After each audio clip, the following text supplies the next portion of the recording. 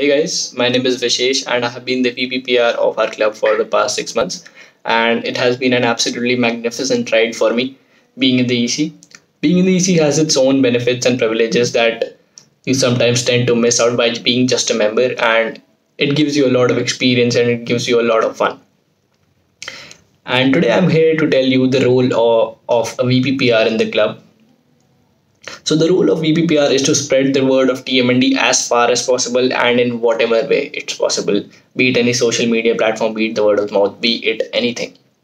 And the role of VPPR is a bit challenging one because sometimes there's a lot of work, and it gets difficult managing time. And time management is the most important thing in the role of VPPR because there's a lot of time and you got to manage things between your college. I wasn't in the first couple of months, I wasn't able to manage time well between the duties of VPPR and my college stuff, and that is why I was struggling. And that is why it is always advised to have a team of 2 to 3 members, and that is what I did. I was fortunate enough to work with Toastmaster Chesta, Toastmaster Yes, and Toastmaster Arushi. We formed a team and did all the possible things that we could do for the betterment of the club. So the works include all the posters that you guys see every Saturday, or be it the Toastmaster of the Month poster, be it the House of the Month poster, be it anything. Any poster that you guys see is done by the PR team. Then all the social media handles. We currently have an Instagram handle, a Facebook handle, a Quora handle, a LinkedIn handle, and the Quora handle and the LinkedIn handle have been recently added to these sets.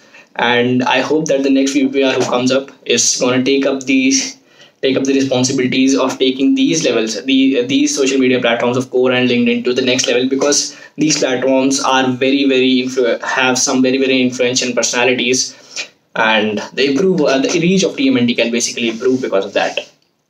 Then in the offline meetings we had those hard copy of certificates, but of course we cannot give the hard copies, so that is why we have to make the soft copy of the certificates as well.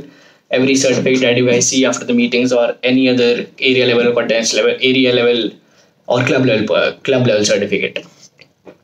Also, the videos that you guys have been seeing, the fun videos that you guys have been seeing on the YouTube was also managed by the PR team. Handling YouTube is an absolutely different task because it requires some time, it requires some video editing, video formatting, and the photo editing. So it requires a lot of skill.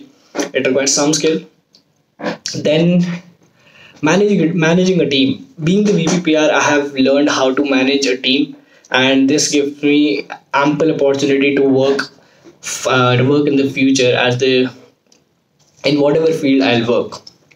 Also, when the meetings were offline, we used to take photos and recordings of the speeches, but of course there are the online meetings these days, and that is why the recordings are done by the Zoom. And then we got to upload it and we got to send it to the different people, whoever needs them.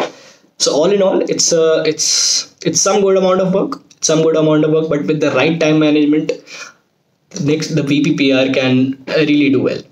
So I hope the next VPPR who comes up, he or she does really well for the club and takes the word of TMND as far as possible and extends the reach of TMND as far as possible. Thank you so much, guys.